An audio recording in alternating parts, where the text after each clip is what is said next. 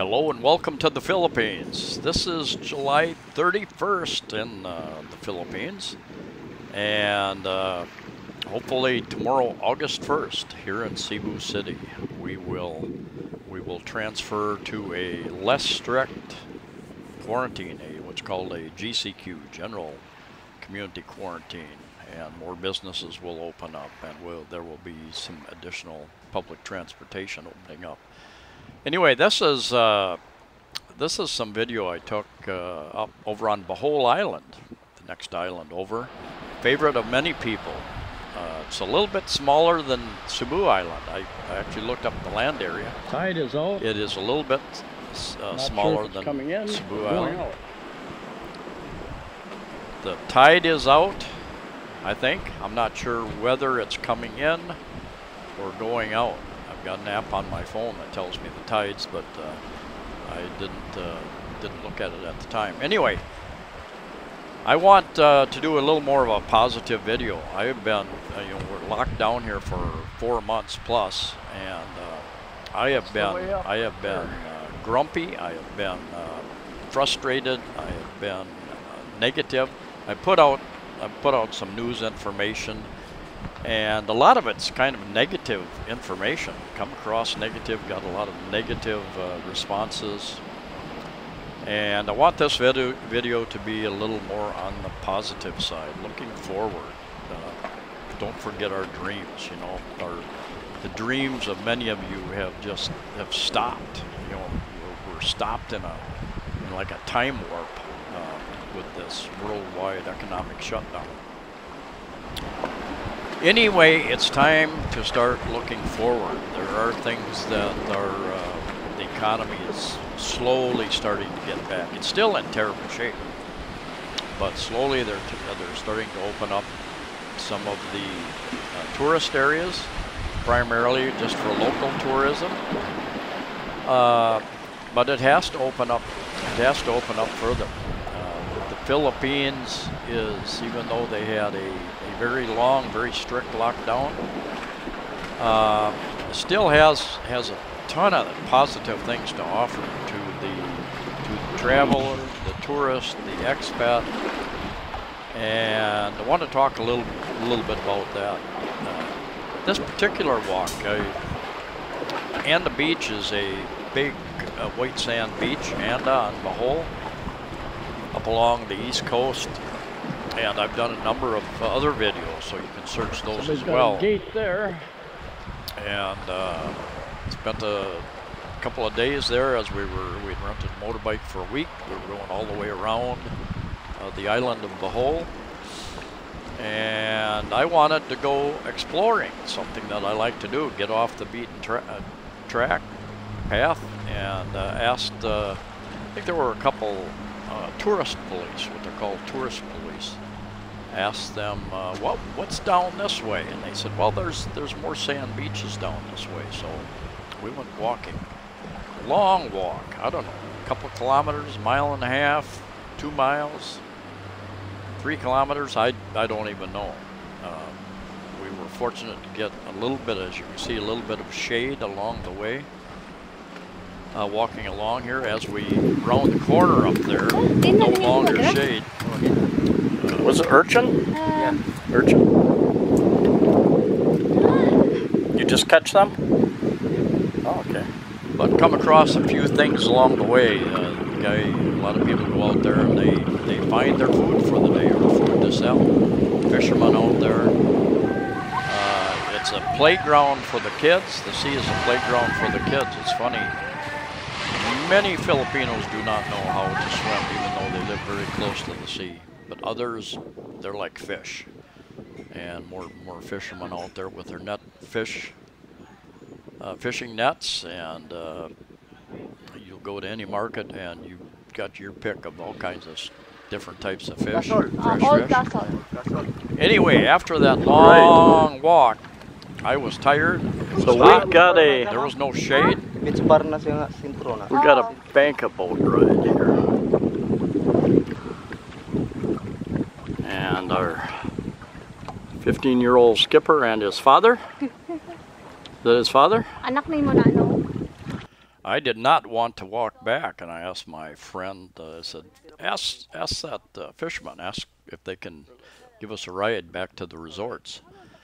And they negotiated a little bit. He said, 200 pesos. And she argued with him a little bit. She said, oh, too much, only 100. And I said, look, you know, when you're in certain situations, you just pay what you got to pay. And you know, 200 pesos, $4 US, no big deal to get a ride back there. And just happy to have that ride, not have to walk back. We could have walked up to the main road and probably found a tricycle, but I really enjoyed this ride back. My friend doesn't swim, so she was pretty scared. It's a pretty narrow boat, that pump boat. I'm told they call it pump boat, not banca boat. But anyway, I'm going to, I put up a video a long time ago, maybe a year ago, with just this boat ride, but I'm sure many of you didn't see that. So I'm just going to let this thing run and maybe mention a couple things along the way, but mostly just come along for the ride. And like I said, I wanted this to be more of a positive video, and there's so much to see and do in the Philippines. You can just sit and relax and do nothing, or you can go scuba diving, snorkeling, fishing, and one of these days I'm going to get on a fishing boat and take a fishing trip. There are caves, there are mountains to climb. There are a number of places you can camp, I understand. I haven't done that. I bought a tent a year ago, but I haven't been out camping. And the people of the Philippines, for the most part, they're welcoming, they're friendly. Many speak English well enough where you can communicate quite well with them. If the one can't, there usually is somebody of some age, and I found oftentimes some of the older people speak very good English. Some of the younger kids do or don't. So it just depends on the area that you're in. But you have cities, you have provinces, you have country life, anything that you could want. You could go up in elevations to get cooler weather, like Dumaguete up in Valencia, up in the mountains up there. More and more expats are going up there to get a little bit cooler weather.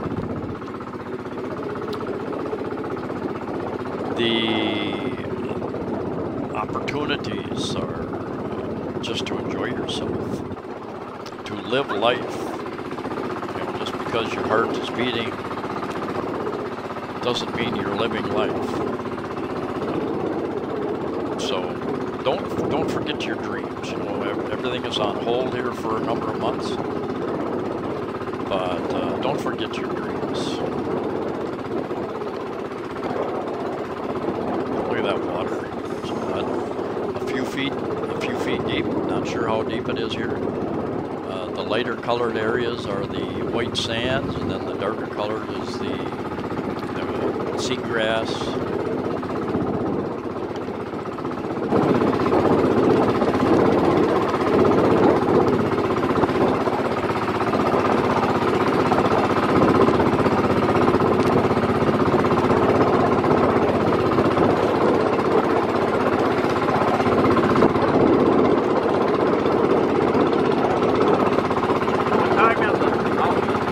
How long it takes? Oh, midway.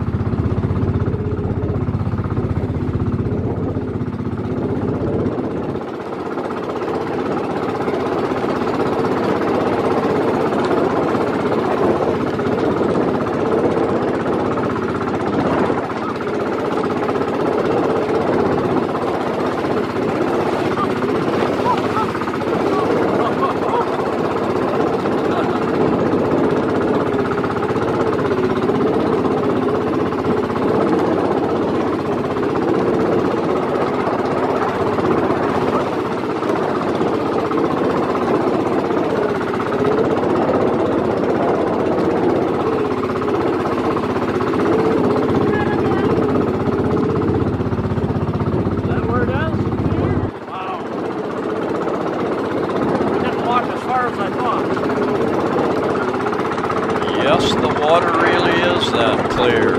Just awesome, just amazing.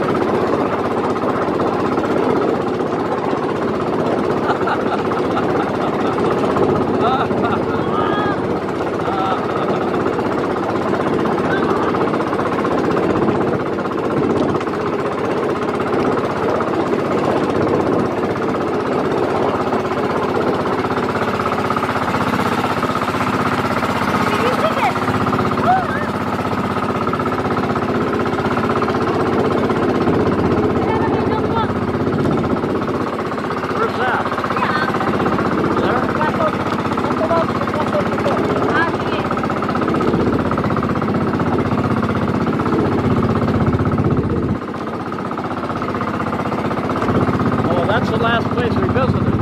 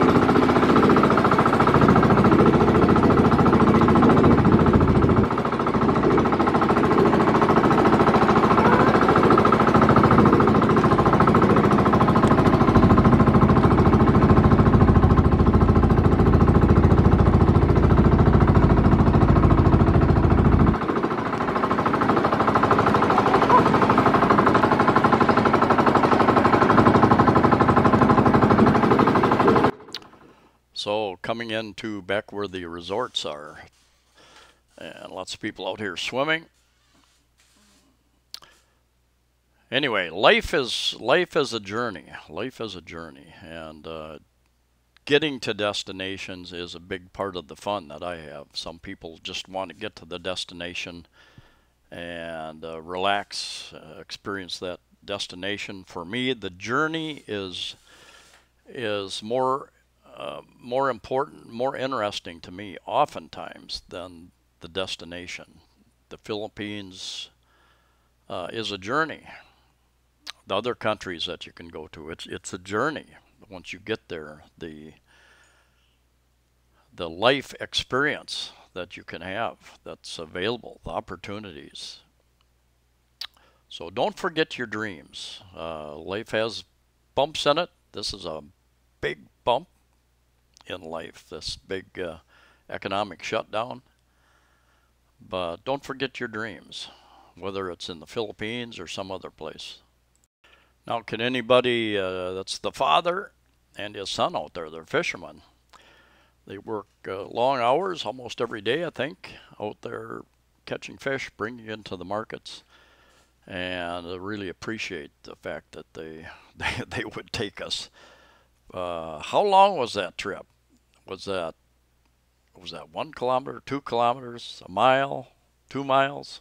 I don't know. I know that I was quite tired by the time we walked all the way out, and the way the sun was moving around, there was going to be little or no shade going back. And it was in, I believe it was in April, so it was April and May are the two of the hotter months here. So it was hot. April, May. Generally, there weren't a lot of tourists in this area. The high season tourist areas is mostly even December, January, February, March even. When it's cold in the northern hemisphere, back in the Americas, North Americas, in Europe and Japan and Korea, lots of people like to travel here during those months. So that is the high season usually. Anyway, what a trip, what a journey it is to come to the Philippines, to visit so many places, to pretty much have, except for the present quarantine type situation, to have the freedom to go, to rent a motorbike, to rent a car. Your foreign license is good for 90 days in the Philippines. So we will see in the coming month or two or three as they start opening up. Filipinos are quick with a smile, and many times they will go out of their way to help you out. Like any place in the world, there are a few bad apples. So be careful wherever you are in the world. But live life. Don't give up your dreams. Anyway, thanks for coming along. Stay safe, stay healthy, and I'll see you next time. I've done quite a number of videos about Bohol, about going around Bohol, and I've made 3 different trips to Bohol, and traveled around out to Panglao Island. Cool. Number of beaches, number of lots of diving sites out in that area, other diving areas around, and diving resorts around the island. So anyway, see you next time. Very, very warm water. Very warm bath water.